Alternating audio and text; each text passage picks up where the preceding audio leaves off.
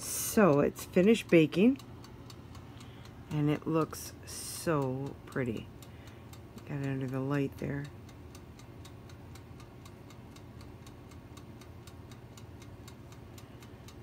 I'm so pleased with it. It looks so nice.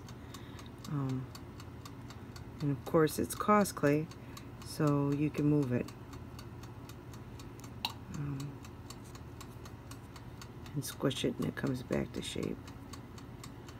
So, because anybody that's familiar with Cosclay knows that it's not the same as regular polymer clay.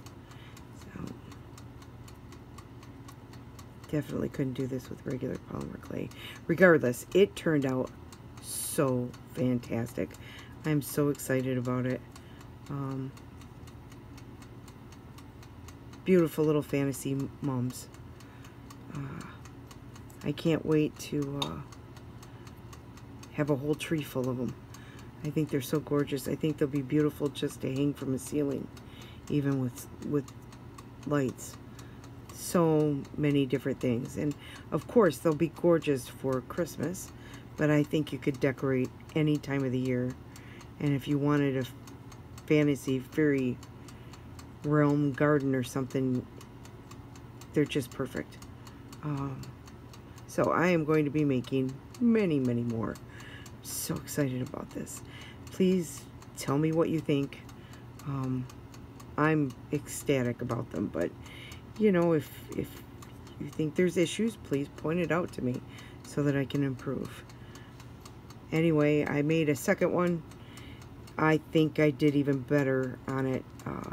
Different process on how I did the mica on the petals and how I applied it. So I think that this one's going to be even better once it's done baking. You can't see in there because it's too dark. Anywho, once it's finished, I will, and it's completely cool, I'll take a picture and we can compare. But I think I found a winner here. I'm so excited, and I'm exhausted because I haven't been able to sleep. I'm in a lot of pain. So, but this kept my mind off of it, so it took me the whole entire day to do it. I just had to keep taking breaks and putting my feet up and come back to it. But it was well worth the effort, I think. Very pleased. Please give me your feedback. If there's any negatives you see about it or any suggestions, feel free to leave them, because I'm just trying to improve.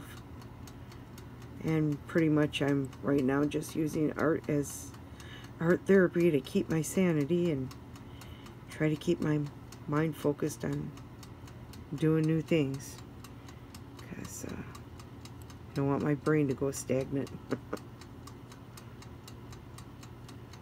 anywho, have a beautiful day.